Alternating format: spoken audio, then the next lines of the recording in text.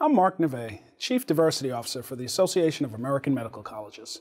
Welcome to our Diversity 3.0 Learning Series.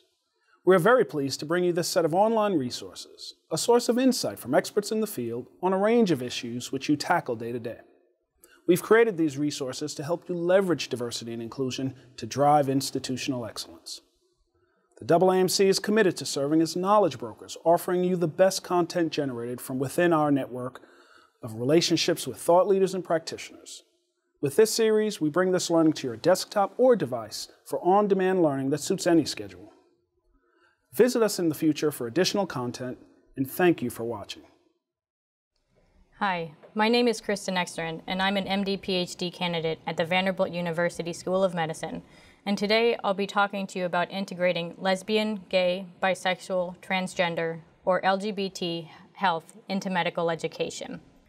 Now, it's important to recognize that under most circumstances, whether you are a student, faculty member, or administrator, most of the work being done in this area is being done by individuals who are compelled to the cause, donating their time, effort, and energy.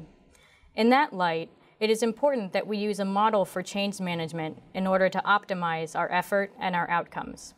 At Vanderbilt, we use a 5-step iterative model for change, where we begin by establishing the need for change and opportunities for improvement. We then assemble a team of individuals who are able to move this change forward. This team of key stakeholders can then design and implement and evaluate a proposal that is aimed at addressing the original need for change, as well as identifying ongoing opportunities for improvement. Establishing the needs for change in LGBT health is simple. LGBT individuals face medical, financial, and cultural health disparities. Medicine contributes to these disparities through a lack of appropriate education and cultural competency training. As medical educators, we have a duty to LGBT individuals to train our future providers in the core aspects of LGBT health. In 2007, the Association of American Medical Colleges put forth that all medical curricula should ensure that students master the knowledge, skills, and attitudes to provide excellent and comprehensive care to the LGBT community.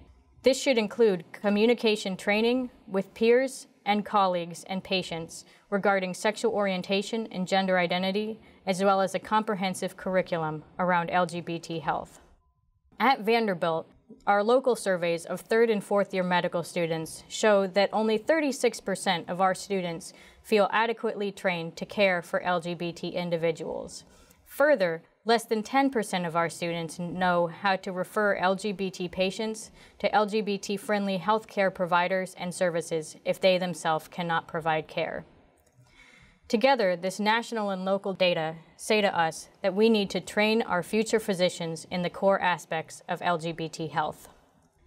In order to bring this change forward, medical students put together a comprehensive proposal that was given to the administration of Vanderbilt that included national recommendations for LGBT education, what other students are doing in the field of LGBT health, ways to assess the current curriculum and opportunities for improvement in our current curricula, as well as references and resources to learn more about LGBT health.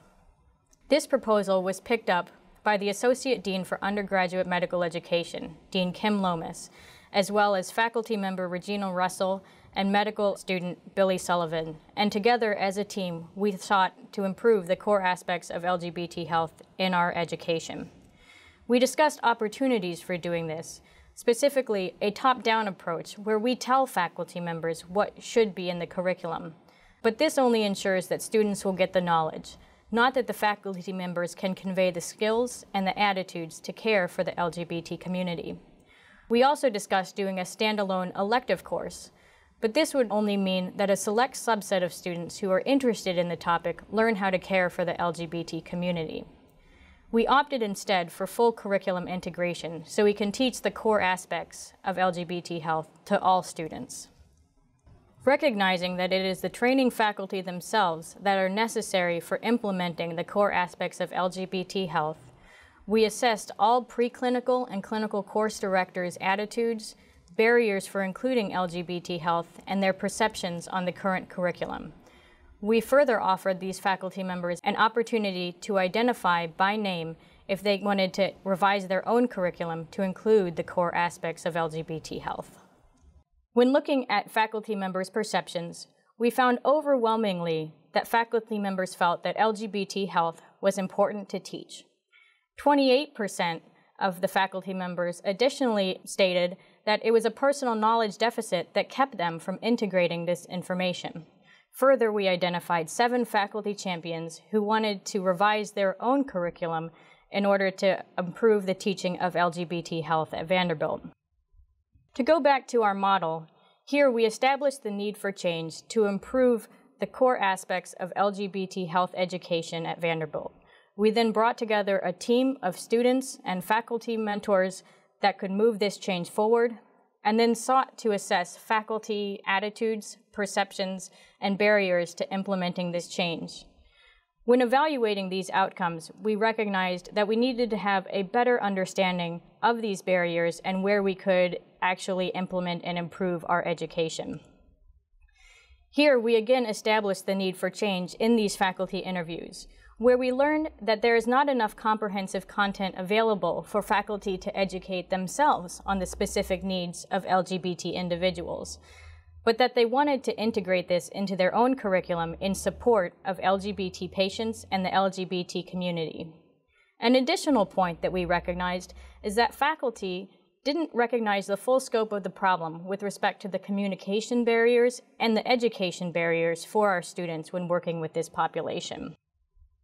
To try and change this, what we did was again establish a team of students and faculty mentors to work one-on-one with our faculty champions to revise and implement these changes in our curricula.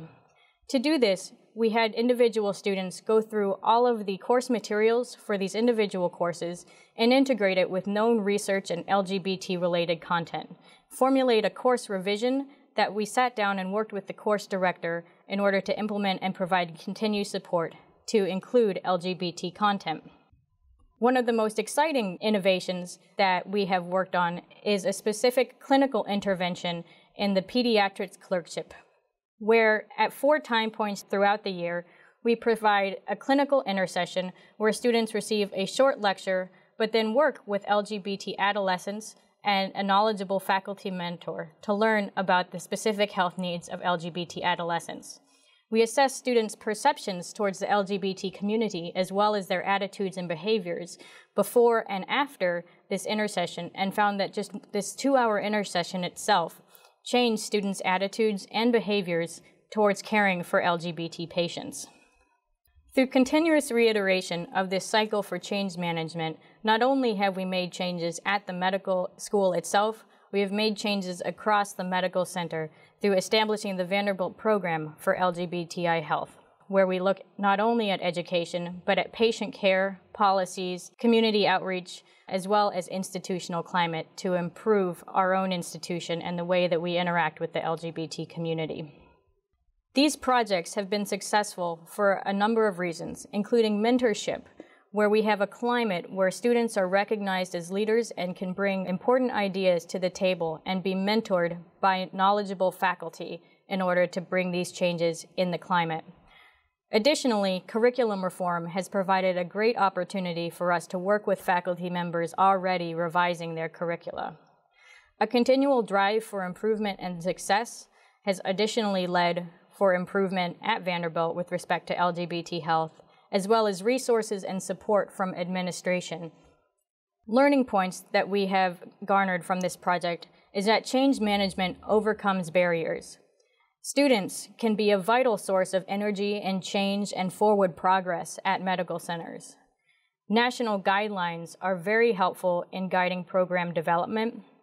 Professional training is necessary in order for the faculty to be able to convey the knowledge, skills, and attitudes to students, but also for us to train current providers and clinicians on core aspects of LGBT health. Finally, the rate of change with which we are able to improve the core aspects of LGBT health reflects institutional climate itself and the institution's attitude towards the LGBT community. On a personal note, I want to tell you all about an experience I had as an LGBT adolescent. My freshman year in college, I had moved away to attend school in Wisconsin.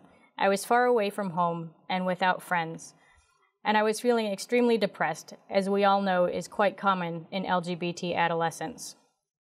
Feeling depressed, and additionally coming back home, I went to talk with my doctor about how to handle this depression. Not having come out to a medical professional before, I sat down with her and was telling her about the sadness and hopelessness that I experienced. She was nodding compassionately and listening, and when she asked me if there was anything else that was on my mind, I told her that I was gay. As soon as I told her my sexual orientation, she sat back in her chair and crossed her arms. And her first question of me was, "Have you found Jesus?" And it surprised me, and I didn't know what to say. And in retrospect, I thought to myself, how surprising is it that she assumed that I wasn't religious because of my sexual orientation, that my depression itself was solely because of my sexual orientation, and if I believed the same way she did, I wouldn't be depressed and I wouldn't have this problem. So I left the doctor, not receiving the care that I need, but felt comfortable telling the story to my mom and to my family. And unlike the support that many other LGBT adolescents don't get, my family listened and supported me through that time, and they were the ones that cared for me when healthcare wasn't caring. Thank you all for listening.